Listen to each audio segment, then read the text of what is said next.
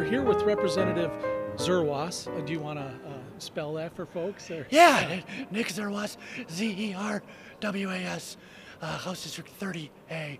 So I live in Elk River. Yeah, and you represent Elk River and then the area surrounding that. What's your boundaries there? Yep, I have Elk River, Big Lake Township, and then a little bit of Otsego. All right. Let's talk a little bit about the Republican measure included in yesterday's bill to penalize protesters. What's the GOP position on that? Well, I think what's important to realize is the narrowness of that provision. We're talking about people that block traffic on a freeway, block access to an airport, or block the light rail train. And so it certainly isn't penalizing protesters as much as people that are participating in illegal blockades.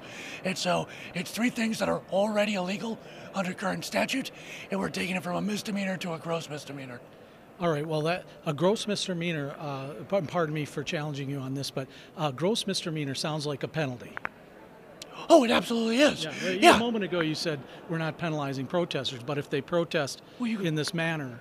You could protest in a million ways and in a million places that are 100% legal and isn't blocking a freeway, isn't blocking access to an airport, and isn't blocking a train. I mean, it's pretty simple. If you block a freeway, you ought to go to jail. Why? Why? It's against the law. It's a huge impact on commerce, public safety, and people trying to get around. I talked on the floor of the House yesterday about two constituents I had that contacted me that had huge issues with trying to get to the airport to see a dying mother who missed a flight and wasn't there while her mother took her last breath.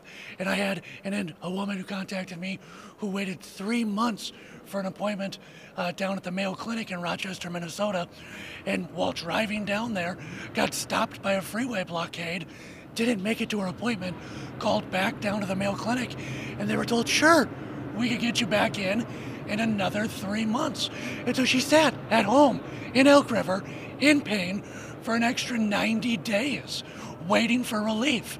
This impacts real people, and the Republican caucus and 24 Democrats believe that it needs to be a more severe penalty. You mentioned that it's already against the law, so why stiffen the penalties if it's illegal?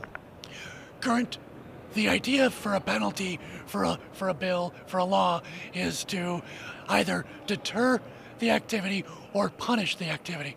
Clearly, it's not being deterred, and we don't believe the punishment is significant enough. Okay. All right. Well, then what about DFL contentions that this infringes on the right to free and peacefully assemble? You do not peacefully assemble in the center lane of I-94. You have no constitutional First Amendment right to block a freeway. If you believe you do, you're wrong. You've been misinformed. You do not have a right to block a freeway or to block access to an airport or to stop a train. That's not a right of yours. Americans have long had a tradition of civil disobedience in such a disruptive manner. How do you contend with the history of Americans? For instance, Representative Lesh mentioned the Edmund Pettus Bridge during the Civil Rights March. There have been other times when Americans have broken many laws in protest. What do you make of that? The bill simply says if you block a freeway, if you close an airport, if you block a train, you should go to jail. I stand behind that. Okay. Thank you, Representative Zerwas. Appreciate your time today. Thanks so much. Thanks for having me. Have a great day.